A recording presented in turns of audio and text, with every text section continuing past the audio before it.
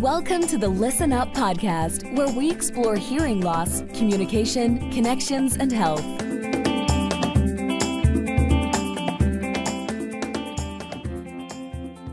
You know, one of the concepts, and I know you didn't want to get into the ear canal SPO, but one of the things really or does take into account is because you are testing in that patient's ear. Correct. You're actually accounting for the actual shape and size and width and all of the configurations of that particular person's ear canal for that particular hearing aid with the programming that accounts for that. Would that be absolutely? And that's certainly if the manufacturer's fitting algorithm that they have in their software what was perfect, was close to perfect, then we'd still be doing probe mic. To account for the various things you're talking about. We're looking at, is there residual ear canal resonance? Right. If you have, which would happen if you have a fairly open fitting. If you have a closed fitting, the distance between the end of the ear mold and the tympanic membrane is critical, because the SPL that reaches the eardrum, which is called the real ear coupler difference, by the way, what happens then is the shorter the distance, the greater the SPL is going to be at the eardrum. And the only way you're going to know that is with your probe mic measures. And this could be a difference of 5 dB or more for somebody who has a small ear canal versus somebody with a large ear canal. So all these little differences start to add up. So for the listeners, the way I kind of understand this, you can correct me, Gus, if I'm wrong, like the speaker, as what's called in audiology, the receiver, but what we call the speaker in a stereo system, which is where the sound is produced. The distance of that from the microphone, from the eardrum, the closer it is, the more volume or gain you can get for the patient. And so that's the whole point. Like, you know, the algorithms that these companies have are what I say to patients, it's like created for a generic ear canal. It's the generic length, width, height, and circumference, and nobody has that generic ear canal. So, you know, the thing I try to say is it's like, you know, even somebody who goes to get a suit doesn't actually take it off the rack almost anywhere and start wearing it. I mean, even if you go and get an off the rack suit, you're probably going to get it adjusted. Sure.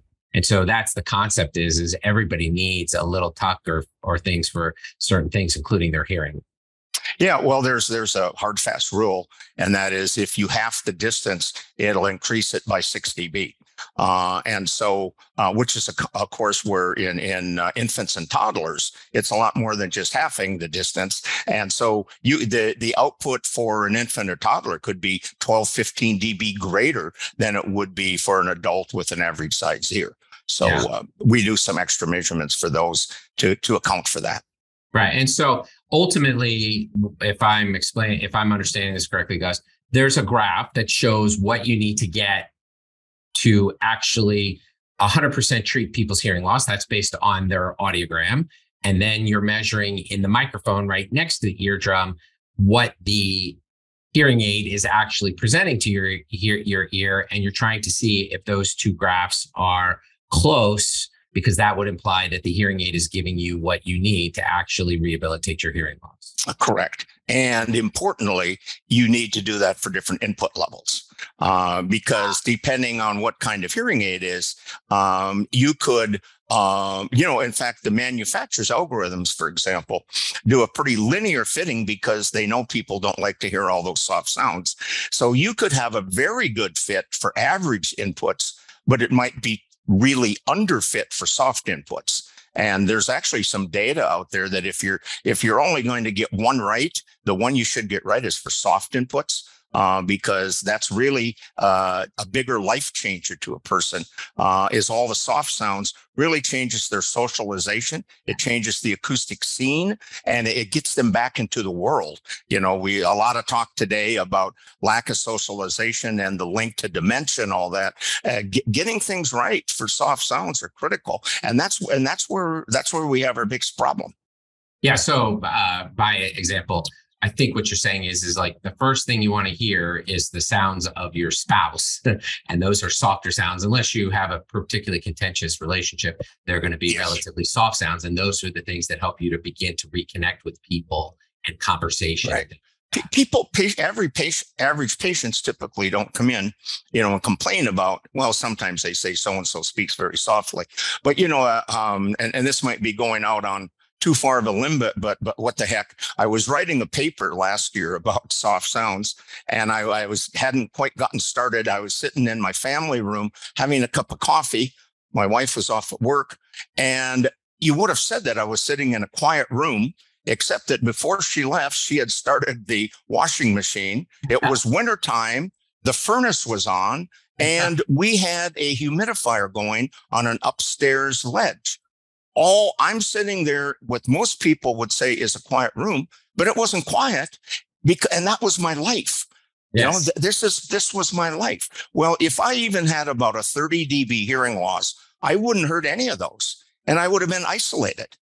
Yeah, that's the important part. One of my favorite patient interactions on the surgery side is when patient has otosclerosis, and for the audience, that's where one of the ear bones becomes stiff.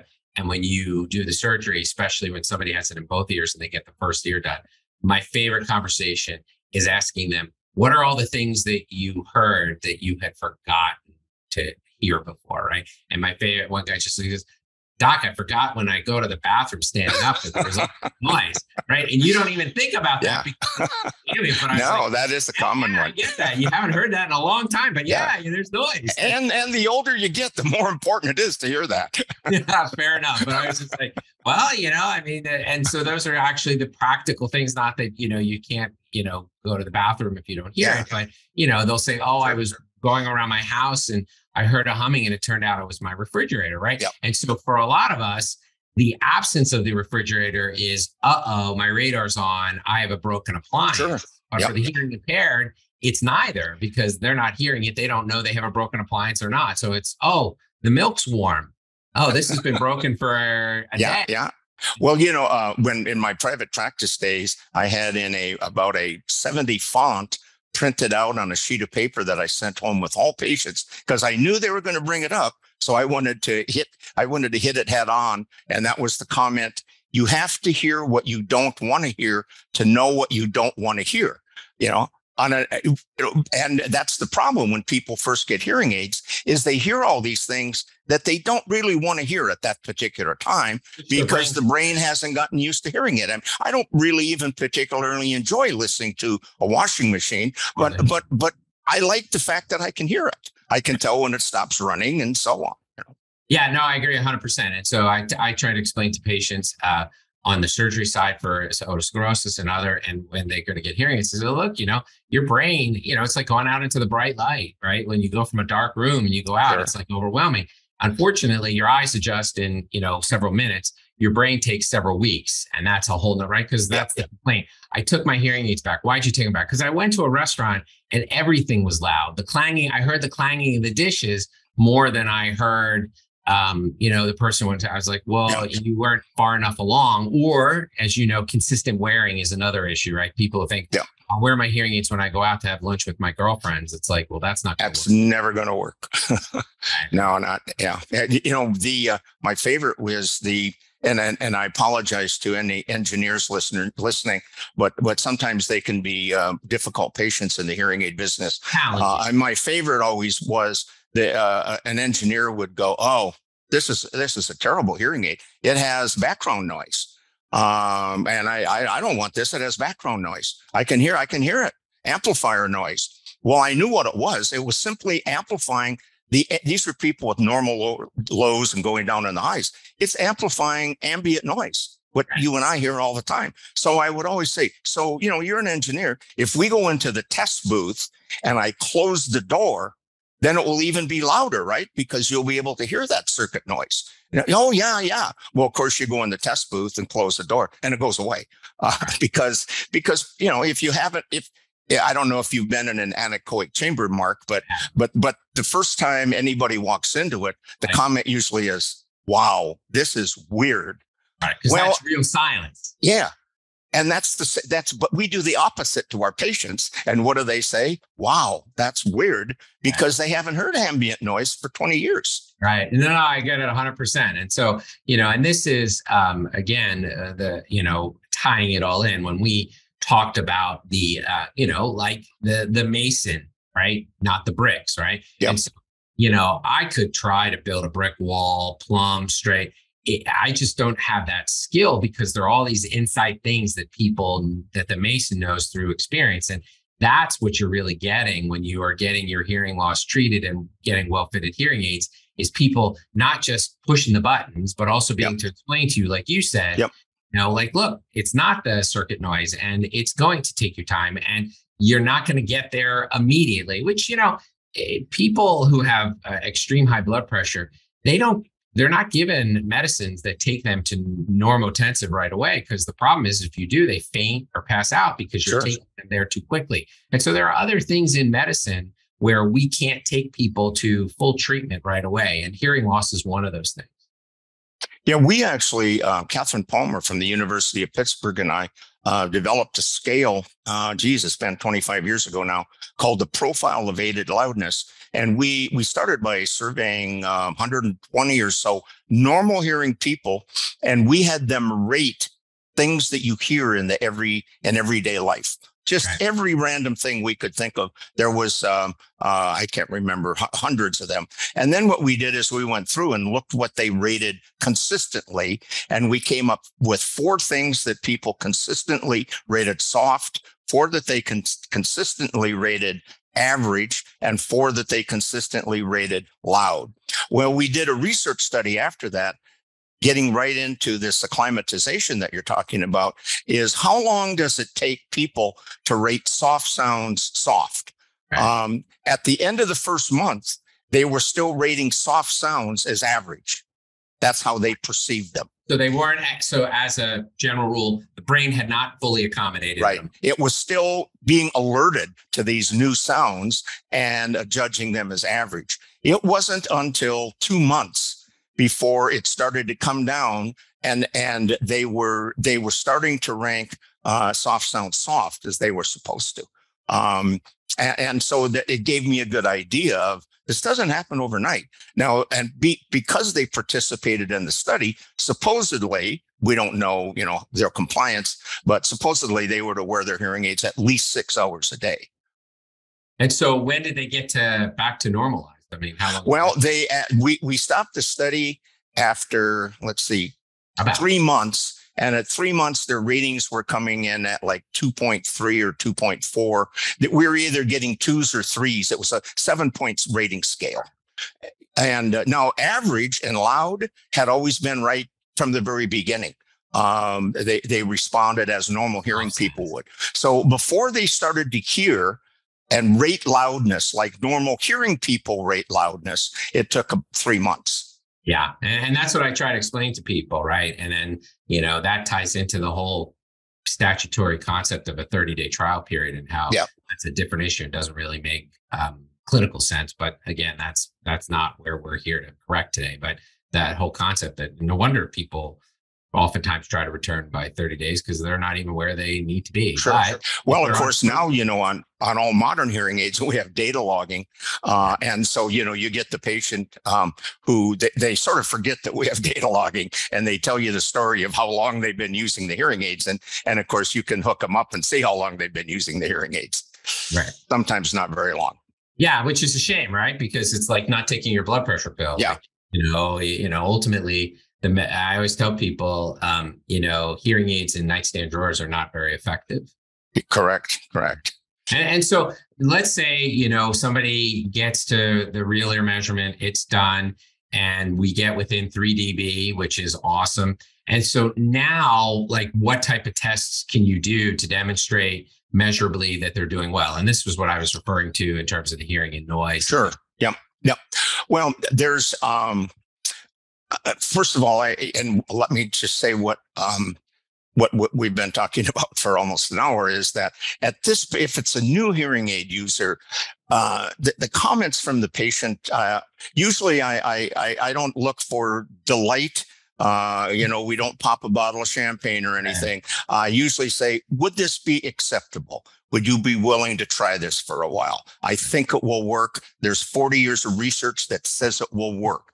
So to answer your question more specifically, I like to show them, though, that it really does work. And there are several hearing and noise tests, and I think it needs to be hearing and a test in noise because you don't want ceiling effects. And the one that's the most popular now, the name is the Quick SIN, and it's sentences pre-recorded with a background noise, a four-talk or babble, and the test is presented with the babble changing at 6 different levels, starting out at a very easy condition and then ending at a very difficult condition at a 0 dB signal to noise ratio. In other words, the sentences and the babble are at the exact same level. And even people with normal hearing do not score 100% on that. And again, the test, of course, has been normed, so we know how they would perform. What then I would do is I would sit them down in the test booth. I usually do this bilaterally, unless there's some big asymmetry with the hearing loss. And simply the whole goal here is to show hearing aids work, and they work in background noise. I would use a relatively soft level, something around 55 dB SPL. So on an audiometer, that would be 40 dB on the audiometer scale. And I would first test them unaided, and then I would test them aided. And the results in 90% of the cases, assuming that there's no serious cognitive decline or anything, is it's a world of difference because audibility always wins. You know, I mean, that's audibility is 80% of it. And all the other stuff we do after that is just sort of frosting, you know, all the special features and all that. But audibility is an amazing thing, which again is why we need that gain in the high frequencies. Yeah. So when you can detect it, people are happy. I mean, that's kind of what you're saying. And to me, it's a nice way. It's a nice way then for them to leave the clinic with a real. That's the one downside of probe mic. Is they don't do anything but just sit there. In fact, you tell them, I don't even want you to talk. You got to be quiet when we're doing this. Right. So, you know, it's not a real feel good thing for them, you know. Now, granted, I mean, you could take them and walk them down to the waiting room and walk over to the hospital cafeteria. I mean, all of those things have been used since the 1950s. But I think we could be a bit more scientific than that. I'd like something that I actually this is after I have the hearing aids programmed correctly. So I'm not using this to program the hearing aids. They're already programmed correctly. But I do write down the scores and would put it in the patient record. So when they come back and they'd say, wow, something really changed. I'm just not doing the way I was before. Now you have a baseline. I mean, I can do my probe mic and I'd say, well, these probe mic measures are exactly the same. It's not the hearing aids. Let's see what happened. I mean, maybe they had a mild stroke. So now you have this baseline that you can go in and you can do this measure and see, you know, if they're coming in at about the same place. Yeah. I mean, it's funny because it resonated with me because there are several times where patients come in and they think their hearing has changed, but what really has changed is they've gone into a different listening environment, and some of the weaknesses in the programming of their hearing aid are coming out. And they're having a sudden hearing loss because they're like, oh, I went to such and such function and I couldn't function at all, right? Yeah. And then the other comment I do get from a lot of patients is, well, you know, it's all great when I'm in the booth, but as soon as I go out to the real world, it doesn't work. And that's what you're trying to get around, is to demonstrate to them, even in more difficult listening environments. Yeah. Yep. If depending on how fancy you want to get, you could have a test setup where you present the background noise out of other loudspeakers that are maybe behind the person, just to create more restaurant atmosphere in that. But if you want to just keep it simple, it's okay to present the speech and noise out of a same loudspeaker right in front of the person, and it just gives you a nice baseline measure. It's scored then in a signal to noise ratio loss, meaning how much worse are you than the average person. Unfortunately, it's hard to relate that to a patient, because if I say you're 5 dB worse than the average, that doesn't mean much, but it means a lot to me, because if I have a patient who their aided QuickSyn score is 3 dB SNR loss compared to somebody who's 12 dB SNR loss, that changes what restaurant they can go to right there. And I tell them that. Or I what say, restaurant they'll be happy in. yeah, or they can survive in, or at least have a conversation. Well, you in. can eat in any of them. You just That's can't true. talk to people. You just can't talk in Right. about half of them if it's 12 dB SNR. Yeah. And perhaps, touching on that topic, how well your brain is good at filtering and being. Yeah. Of course. Of course. So, yeah. And so, I mean, the conclusion is you have to have real ear measurement. And that's, what you emailed me when I said, well, I'd like to talk about the alternatives. And your answer was, there are no alternatives, and I'm in agreement. But there are, unfortunately, alternatives in practice. They're just not really the way. Correct. Yeah. Should be. And by the way, just to add one thing that I can't resist, there was a study done a few years ago relative to signal to noise ratio, where they compared the manufacturer's first fit to a program fit to the now algorithm. The average improvement in background noise across all their subjects across 6 different hearing aids was 8 dB, and that's huge. That's huge. I mean, try listening to something and turn the noise down 8 dB. It's a different world. It's a different world, and that's simply programming them correctly. Yeah, and I mean, one of the just as kind of as a practical matter, it's even hard for me to get patients. Like I'll say, well, what are they doing when they're seeing you? And the answer is always, well, they're hooking me up onto the computer and they're programming it. The problem is some people are just going back, and the person who the hearing aid care provider is just basically putting in the same program over and over and over again, and they're not getting any better. And patients don't know how to discern if that is or isn't happening. And so I now describe to them real ear measurement of what should happen to see. Well, and just for your viewers, there is a standard. It's the Audiology Practice Standard Organization, APSO. The standard is not a secret. Any consumer can Google that site, print out the standard. There's 15 steps that one takes to follow the standard. I'm thinking if electricians have standard, your carpenter has a standard. It's probably okay for audiologists to have standards too, I think. Yeah, well, I mean, just as an aside, the most recent episode I recorded before you was somebody from that organization. Oh, okay. Well, you're well aware of it. Yeah, no, I mean, because somebody had mentioned it to me, and I was like, that's the whole point, right? Like, how do we get our patients aware, and how do we empower them? And that was actually the conversation I was saying to you. I don't think you can change licensure. I think that you need to empower consumers to know what they aren't getting. Yeah. That's ultimately going to be the answer, right? Because, it's hard you can't force people to have quality, if that makes sense. Well, it would be very difficult, and no organization is going to want to do it. If the people who aren't doing it aren't going to stop paying dues. That's for sure. They're not going to like it. And so, one of the unfortunate things is, and you can correct me what the statistics are. I know that there are more real ear measurement machines out there than people actually using them. So unfortunately, there are some idle machines. What are the percentage? Do you know that statistic? I can tell you from 10 years ago, and I don't know if there's been a very systematic study done. I did one 10 years ago when I worked for the Hearing Journal. And people exaggerate on these things. So you have to, but I'm going to answer the question that you asked. But the overall levels are higher than what they really are. Roughly, we asked what percent of people do probe mic at least 50% of the time. Okay. And that this is higher than it really is, but it came out to 40%. Okay. So this was a Survey Monkey thing. So we could have people jump around to various questions. So then what we took all the people who said they owned or had access to probe mic equipment, and we asked them what percent they did it, and it went up to 52%. So it only increased by 12% for the people who had the system, which meant 48% of the people who have it, the dust cover sits on it most or nearly all the time. Yeah, no, and that's unfortunate, right? Because they have the tool there. And so this actually brought up a question. So how often, my concept is that, hearing loss is a health problem and it should be monitored so that you should get a evaluation on a yearly basis.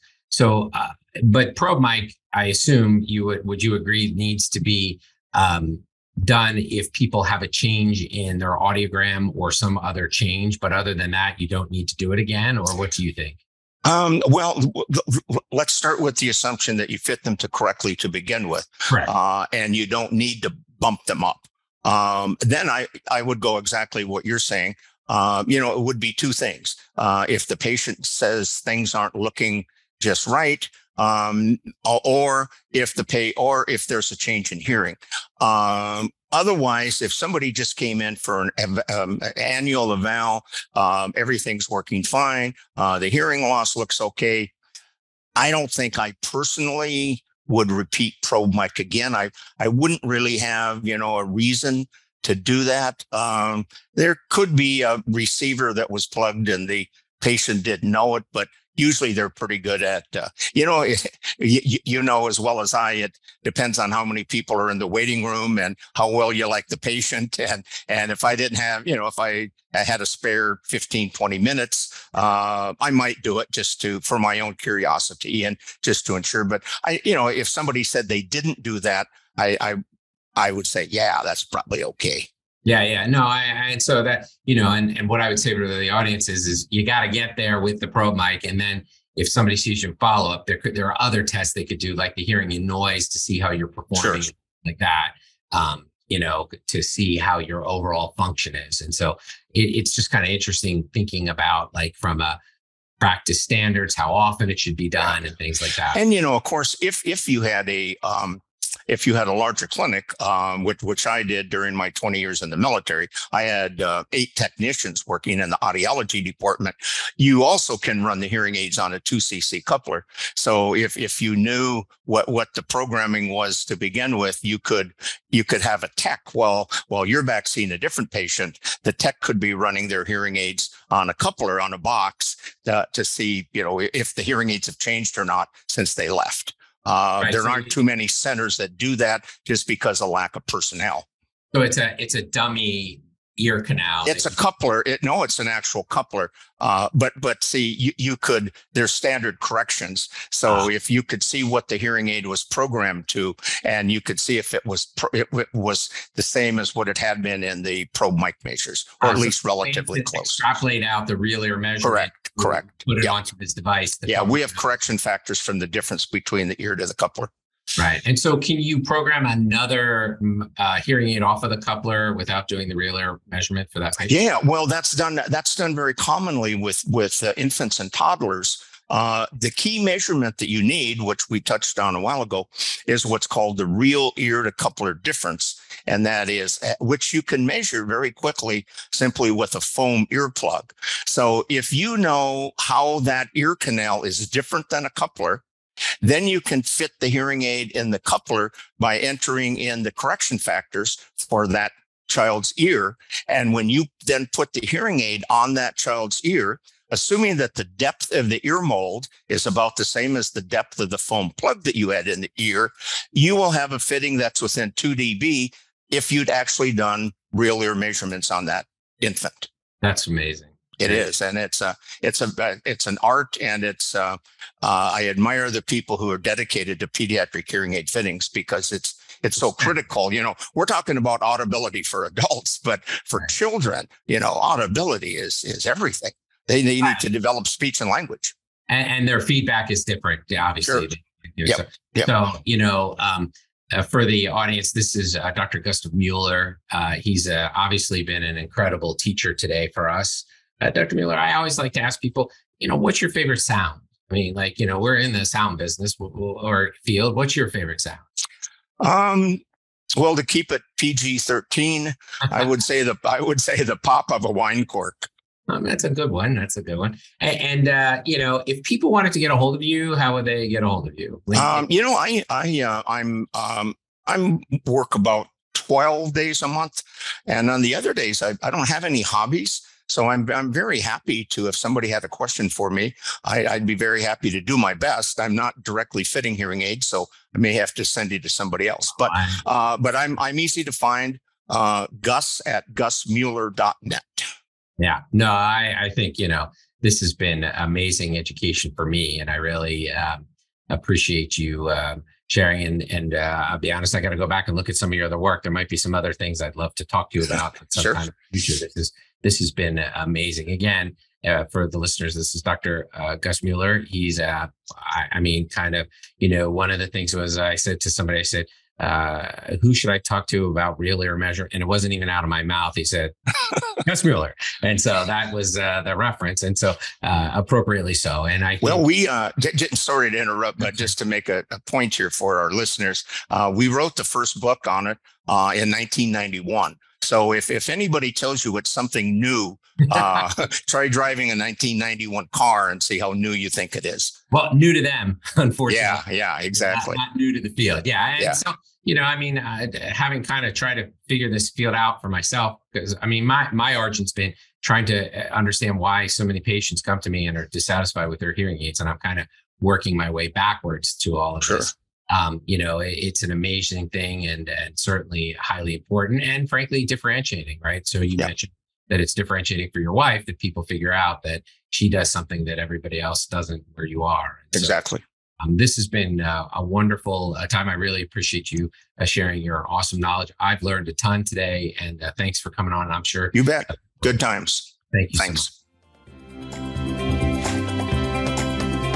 Thanks for tuning in to the Listen Up podcast. We'll see you again next time, and be sure to click subscribe to get updates on future episodes.